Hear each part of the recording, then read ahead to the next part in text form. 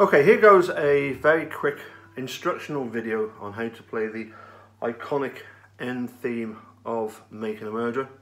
We're going to start off with an E minor chord, basic chord, 2nd fret of the 5th string, 2nd fret of the 4th string, but on this occasion just play the bottom 3 strings, and if you can manage it, put your palm on the edge here so you get this muted sound. Now the strumming pattern is, you've got to think in terms of 3. 1, 2, 3, 1, 2, 3. It's 1, 2 and 3 and it's like this. 2 and 3 and 1, 2 and 3 and 1, 2 and 3 and 1, 2 and 3 and... But to really finish it off, we're going to fret just the 4th string at the 2nd fret, and when we strum down we're going to hammer on. So we're going to keep that note down, but we're going to hammer on onto the 2nd fret of the 5th string like this. So unmuted, muted,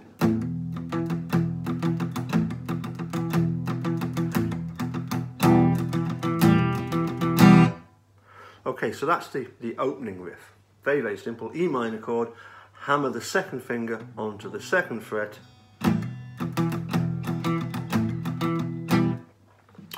Now we don't need to mute anymore.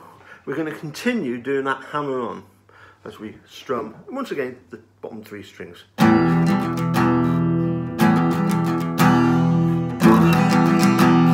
Then we're going to slide up to, now that is the 10th fret of the 5th string and the 9th fret of the 4th string with fingers 2 and 1.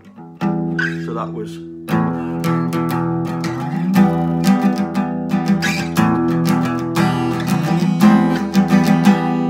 sorry, went a bit too far then.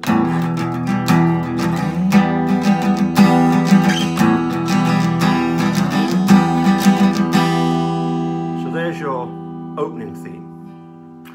Now the next bit is really just a C major chord that you should both be familiar with. 3rd fret of the 5th string, 2nd fret of the 4th string, 1st fret of the 2nd string, but we're not playing it there, we're going to slide it up 3 frets. So we're actually at the 5th, 4th and 3rd fret, and that should be the sound that we'll get. We're just playing, incidentally, the middle 4 strings. And to complete this section, we're going to play without the pinky, then we're going to add the pinky to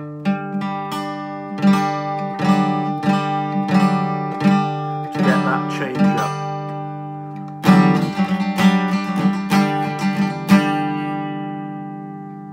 So just going through what we've got so far. We've got, obviously got the muting at the start. Then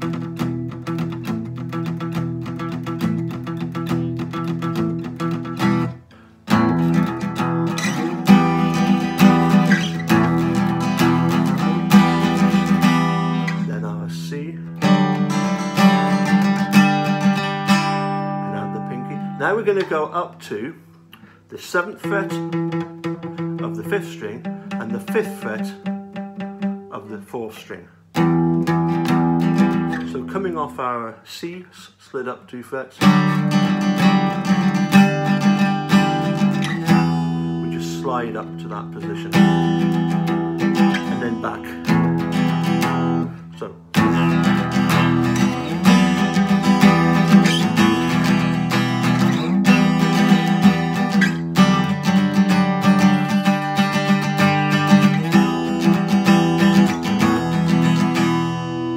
that's then repeated.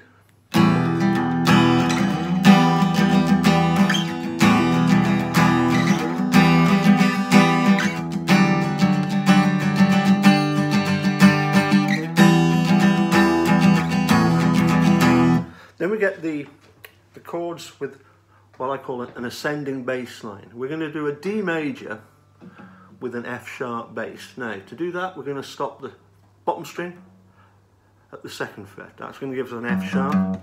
We're going to stop the G string here at the A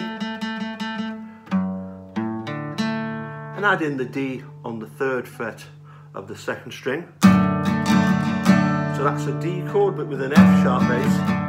We then go up to a G chord, but we only need the bottom two strings fretted. 3rd fret of the 6th string, 2nd fret of the 5th string. We're only strumming the bottom 4 strings.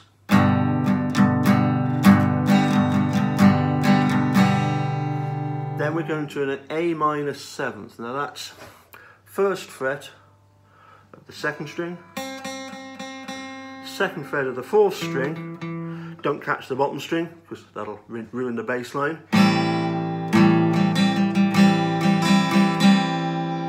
Next one, the really awkward one, is the B flat chord, which to do as a nice simple move here, we need to do what I call a double bar A. The first finger needs to do a bar A at the 2nd fret, and then this finger here, I don't know if you can see that properly, you've got to be able to bend it on itself like that, because it's going to go across the 4th fret, but only of the 4th, 3rd and 2nd strings.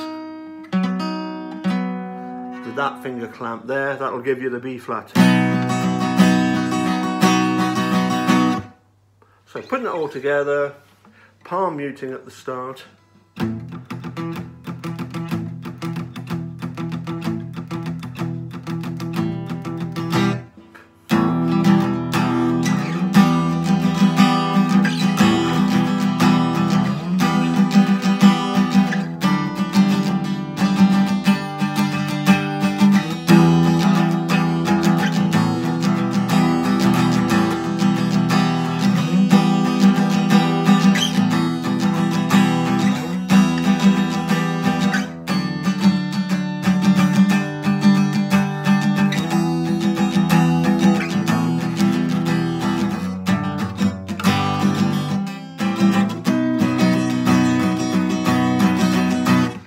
Struggled a bit on that F sharp chord.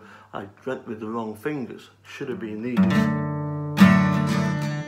then the G, and then the A minor. So should have really gone.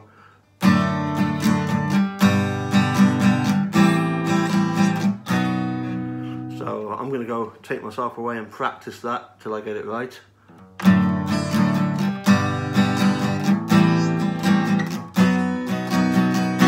Try that once more.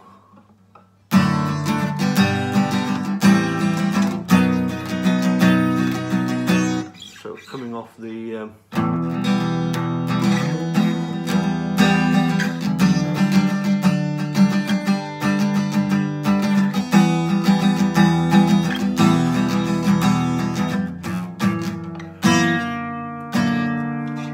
have to really practice that bit.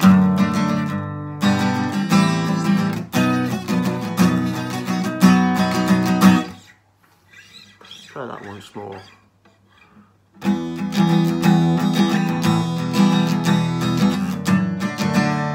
Bit better.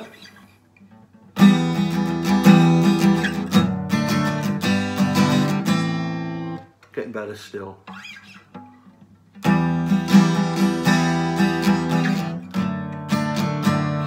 No, slowing it down, that helps.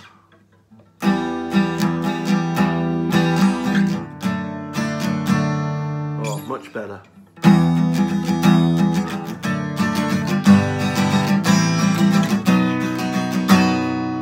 Okay, I think I've got that. Okay, catch you later. Bye for now.